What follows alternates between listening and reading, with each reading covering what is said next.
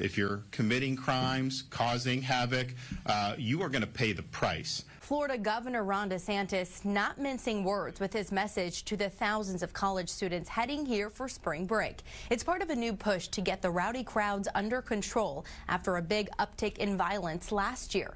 DeSantis is now deploying state troopers to potential trouble spots, urging folks to have fun while also respecting local laws. We welcome people to come and have a good time. What we don't welcome is criminal activity. What we don't welcome is mayhem and people that want to wreak havoc on our communities. Miami Beach is going a step further.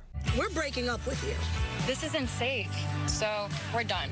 Releasing a new series of ads aimed at keeping the crowds away from the city after multiple shootings last year left at least 2 people dead. Officials also issued new rules limiting beach access and increasing parking fees for non-residents, a move getting plenty of support from locals. I can walk on the street at 1 o'clock and not have to fear for a bottle being thrown at my head or just crazy things, unexpected things. Other cities like Daytona and Fort Lauderdale say they're embracing the crowds, but also taking more security precautions this year, hoping to reap the financial benefits of spring break without the chaos. Law and order is a win for Miami Beach. It's a win for the state of Florida, and it is a win for our entire country.